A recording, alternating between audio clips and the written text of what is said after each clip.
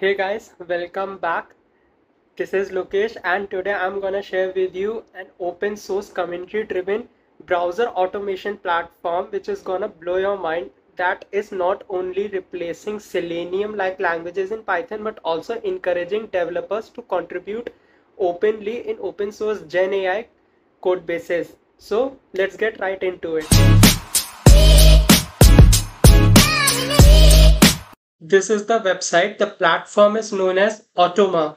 It is basically a browser extension that can automate your routine tasks like searching keywords in a Google platform or scraping Instagram hashtags or some kind of followers list, or you can scrape through tweets using Twitter and different bunch of platforms. So this is basically used not only in just scraping through your leads in outreach, but it can actually automate your routine tasks. Like if you, for example, we have been in outreach system scraping through leads and scraping through keywords for automating our outreach system, but sometimes we also need particular hashtags to use in our Instagram posts for better reachability. So we need good amount of hashtags and keywords for our content and to make our website rank higher. It can automate this task too. So let me walk you through it.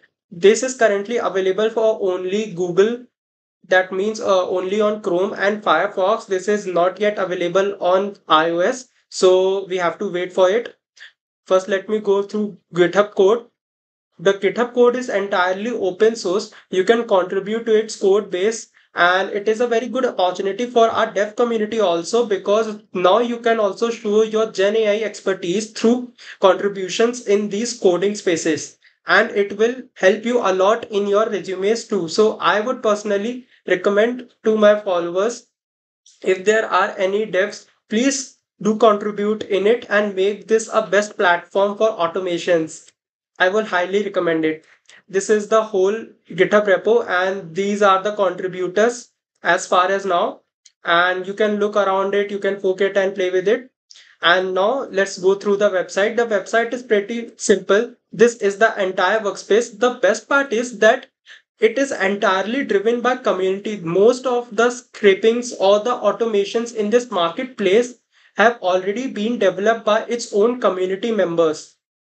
If we go through the marketplace, the all these workflows have been made by its own community members. It has a good community support and a good resource hub, blogs, documentations, and tutorials. And also, you can go through their YouTube channel to at least know what the feel is like and how to automate your workflows. It directly clutches with your GitHub, and so you can actually import some of your automations or a workflow. If you have in a JSON format, you can directly import through your GitHub into its workspace and you can play around with it, because it is basically built on Python top line. So basically in Python, we use Selenium and Chrome browser extensions to trigger and automate workflows using key mapping and recording them.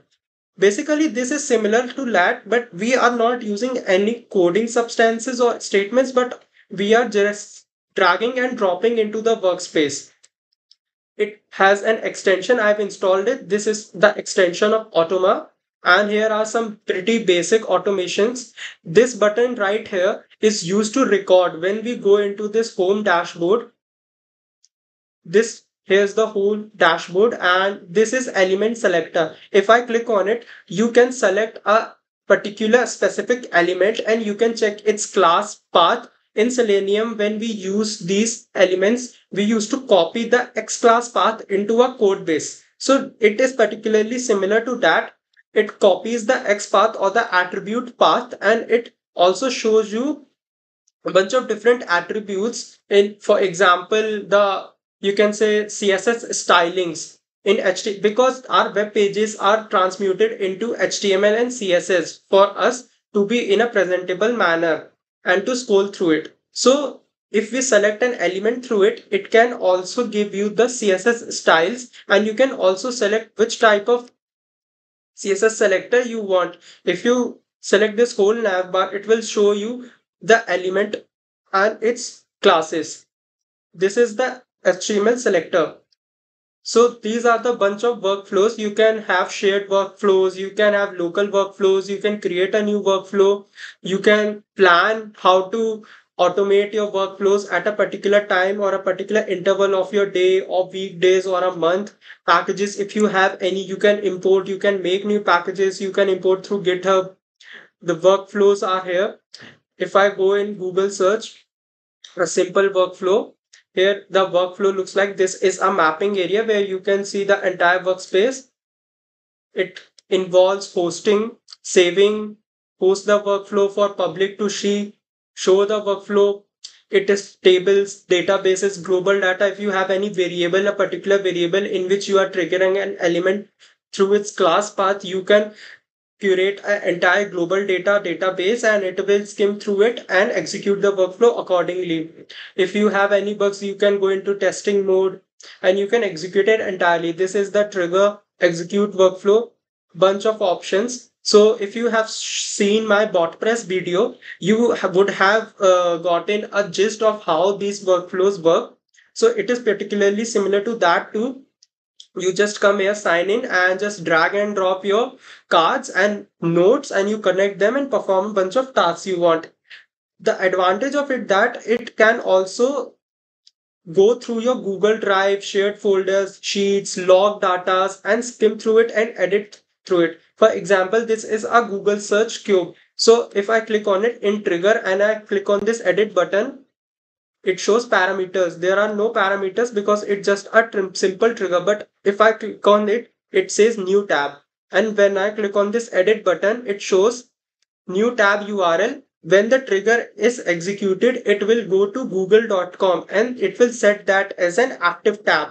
Then it again goes to forms. If I click on edit, it shows CSS selector name is equals to Q. If I click on selector options, these are the selector options, multiple weight mark element. Get the form value. When the form opens, it means the search bar or the search box in which when we open to a Google website, there is a text field in which we have to type. So it will click on that so that we can type in that text field. And then it will execute the next workflow of that search button and we will automatically searching a particular element. Here it is name is equals to Q. This will set automatically. Then click element. This is the path of that search button.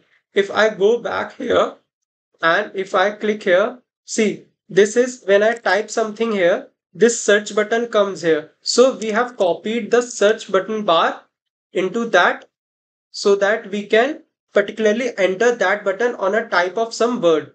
If I save it and let's say go back, and go back from here. This was it. And let us click execute. See, it opened it accordingly and it is automatically typing Automa extension and it clicked enter. And now the Google search is executed. So you can automate different routine tasks, Google keywords. You want to search through a particular keyword or an array of keywords. You can just club them up and search through it. You can extract hashtags through Instagram. You can map and record each and every step. For example, if I show you, I want the same thing to be done. I will go on a new workflow. I will name this Google search. Click here. This is the trigger. Automatically it is done. I will click here and I will go search new tab. Here it is. New tab. I will connect it with it and I will enter it and I will go www dot, let's say simply google.com.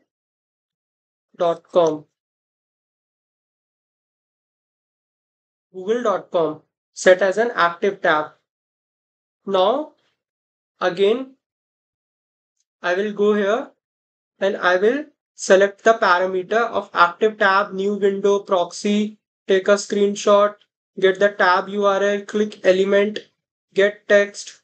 Here it is, forms.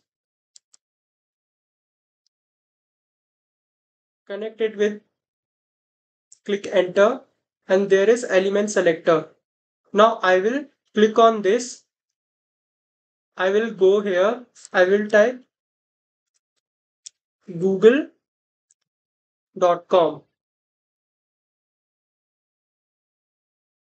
Here it is. And now I will click on this and I will click it and I will select element. Now it has been text field and the text has been selected. Text field value I will give, let us suppose let us suppose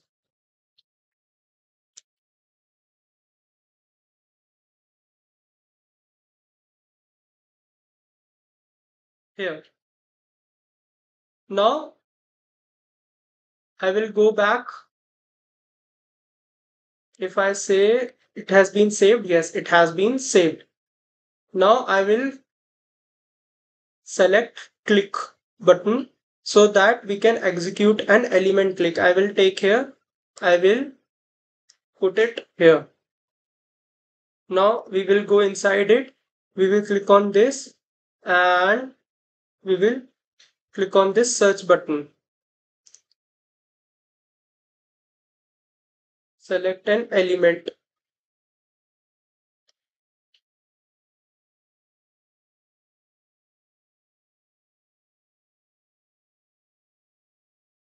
Okay, already the element is selected. So we don't need to actually, we need to copy the X path.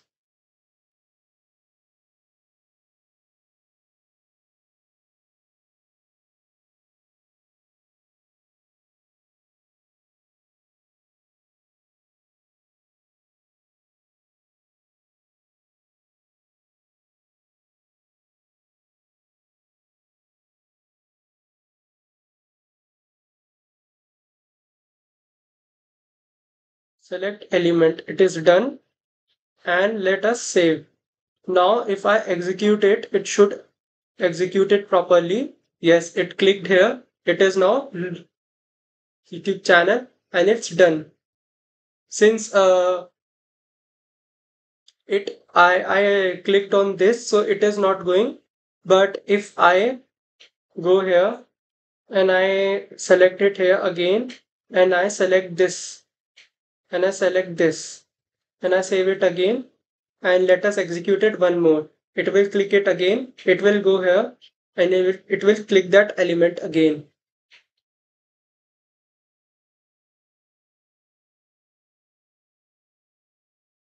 So it is not happening. Maybe I would have, okay, I haven't clicked it again. So it is moving it back. So you basically understand how this is gonna work.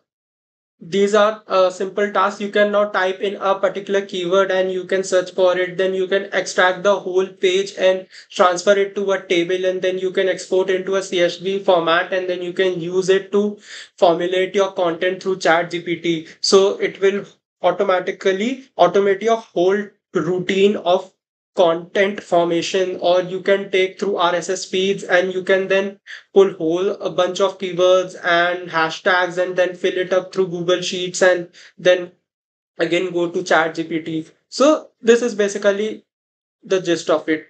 Hope you would have loved it.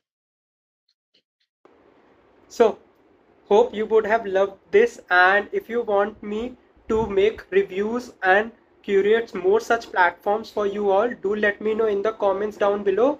And I have linked all my resources, code bases in the community in products tab. I will link all the links to those product tabs in the description below. Also the links to this platform and all GitHub links will be given in the description or in the comments below. That means it will be pinned in the comments below. And if you want me to know about anything, any feedbacks, or if you want me to make a tutorial on a specific automation, for example, it can be a make automation or a WordPress automation or an entire infrastructure automation, you just let me know and I will work on it.